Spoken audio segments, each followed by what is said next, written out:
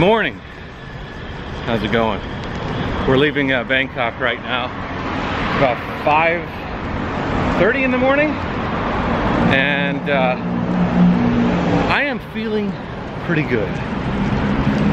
And that's saying a lot because yesterday I was not feeling good. I don't know, I'm pretty sure it was something I ate, but my fever went up, I was sweating like crazy, I was letting loose out of all ends. It was not cool. I was worried it was going to carry over till today, but it turned out to just be like a 24-hour bug. Whew, thank God.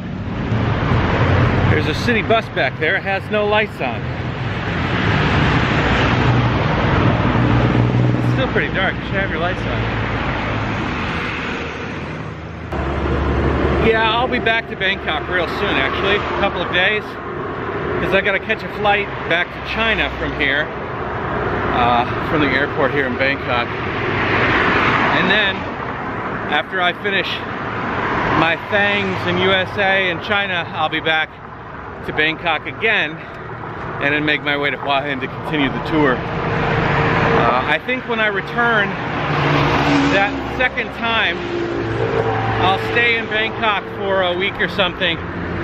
Meet with YouTubers, meet with people I wanted to connect with. I kind of wasn't able to squeeze as much from Bangkok as I wanted to in this time, but I knew that I'll have another time, so that'll be good. Actually, yesterday I was sick, and I had intended to hang out with Leo, who came from China all the way here just to see me. I kind of felt bad.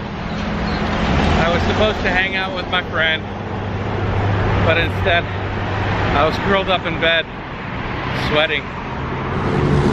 I should have a good exit here from Bangkok.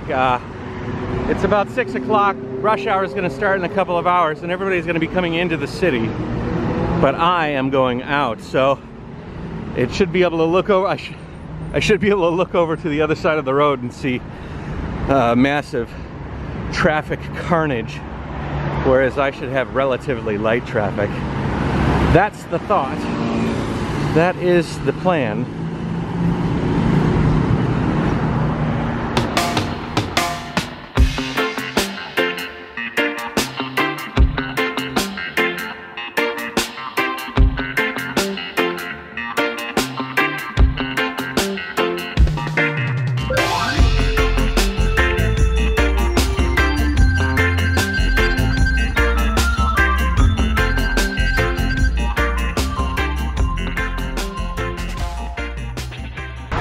Fast forward to the afternoon, it's 1:44.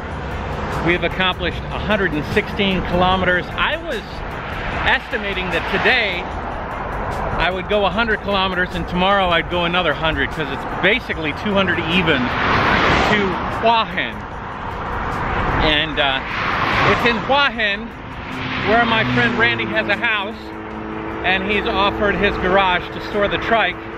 And then I'm going to turn around, go back to Bangkok, and then fly back to Ningbo and then the USA and spend a few months off tour doing family stuff. But I feel pretty good. And the sky is overcast, cloudy. And man, oh man, that makes things a lot easier.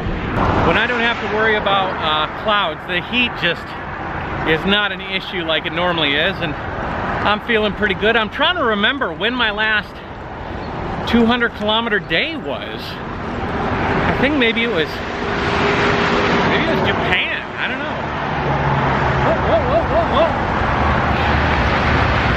The dogs get spooked by me. Anyways, I think it was Japan. Pretty uneventful ride, flat road, which makes it really easy to put down the distance I need to. So I'm just gonna plug along. Every 10 or 15 kilometers or so, I'm stopping at a place, getting some water, and then moving on. But as long as there's no sun baking me, my body is strong enough to keep going. I'm glad that yesterday's sickness has dissipated. Like I said, I had a rough day yesterday. I saw a cluster of monkeys a little while back, like a whole bunch, like about 100 of them. I thought maybe it was the beginning of a new segment of Thailand with a lot of monkeys, but I think it was just one maybe Buddha area or monk temple or something where maybe they take care of the monkeys, so they congregated there, but I haven't seen any since. So anyways, that's fine. Just keep on keeping on. 25 kilometers left until we've hit the 200 mark. Haven't hit 200 in a while, but my knees are already a little bit sore. They're not used to pushing it this far, but the streets are flat, and that makes a big difference. I'm really excited to get to my friend's house. I have some laundry to do. I know him, and I'm sure his house is going to be very comfortable, and I'm excited. He's not home, but we're good friends, so I've been looking forward to hanging out with him at his house. Unfortunately, he's not here, but he's left me the house. I'm gonna leave tomorrow anyways and head back to Bangkok and get ready for my flight back to Ningbo. But in getting ready for my flight, oh, here's a dog. What's up, buddy? What's up? But in getting ready for my flight back to Ningbo, I have been thinking about what I need to take back. Because last time I went back, I was in Ho Chi Minh, and I forgot to take back all this heavy stuff, all this heavy winter stuff.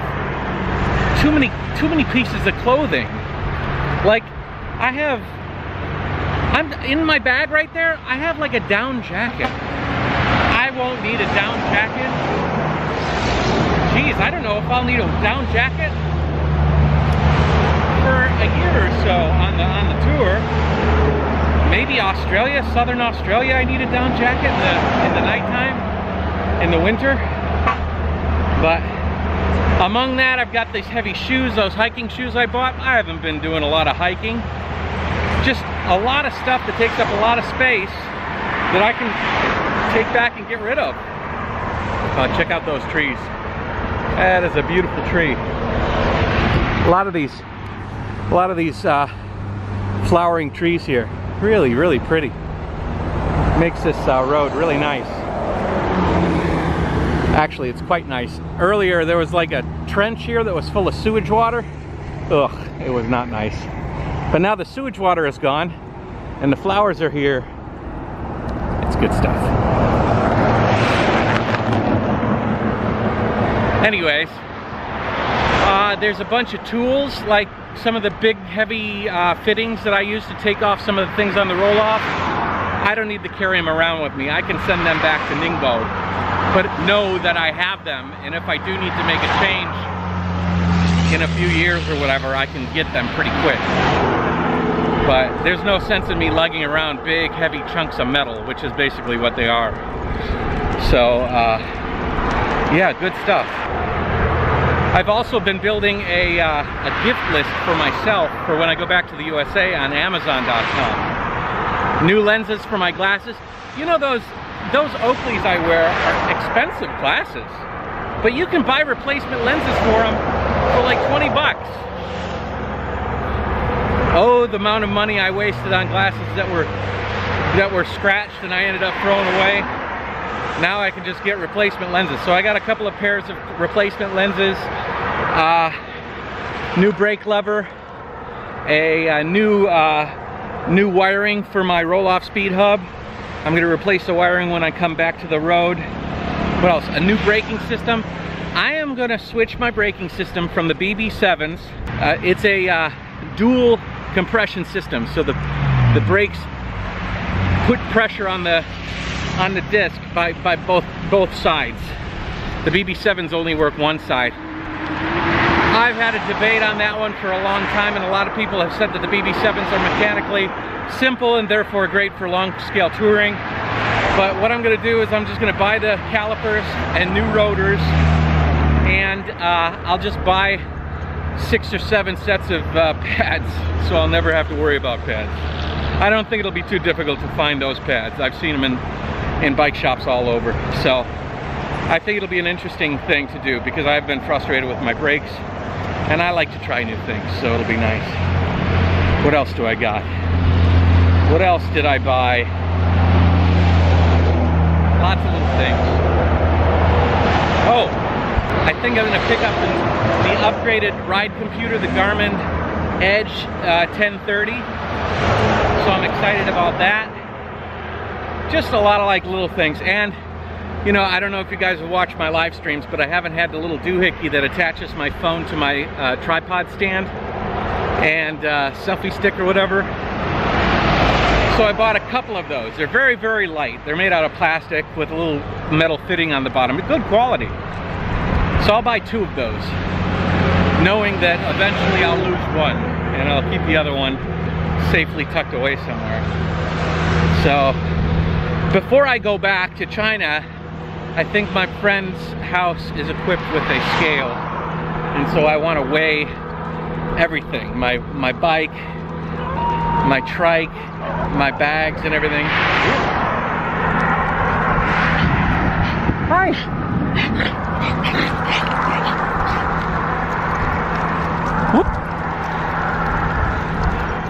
One of my tricks with the dogs, especially on these roads, is the dogs know not to go into the street.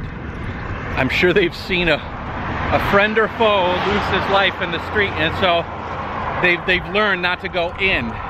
So they'll run up along this side, and if I just shift over and get really close to the edge, they can't figure out how to get there, and they won't, no matter how angry they are, they'll never go to the inside. They'll always stay to the outside, and I kind of squeeze them out, and they just give up. Good technique, good technique. Anyways, yeah, I'm gonna weigh the trike, and then I'm gonna weigh all the stuff I'm carrying back, and that don't intend to bring back to the tour. I have a feeling I can shed quite a lot of weight. There's a whole bunch of stuff I have that I thought I was gonna need, but not really.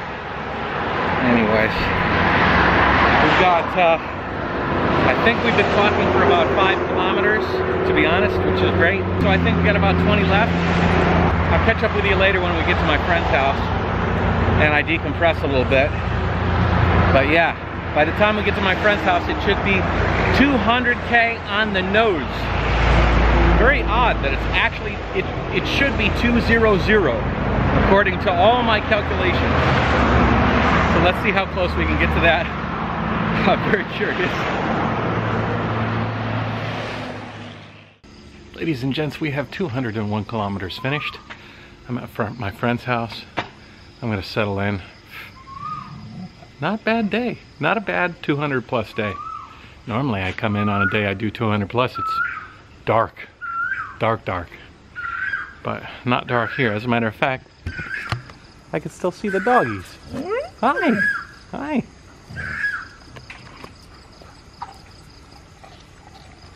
Somebody wants to play ball. Spuds wants to play ball. All right, so I'm in my friend's garage and I did something that I've been wanting to do. I talked to you about it earlier. I weighed everything. And interesting, very interesting, because I remember when I was fully loaded and I had the trailer, I was about 240, 250 kilos with my body included. It was totally the total weight. Hell, my trailer was like 80 kilos if I remember correctly. But now the trike is 33.1 kilos. My baggage, I just added all up, is 33.1 kilos. So you add the trike and my bags and it's 63.9 kilos. You add my weight, which is like 96.2 kilos with my sweaty clothes.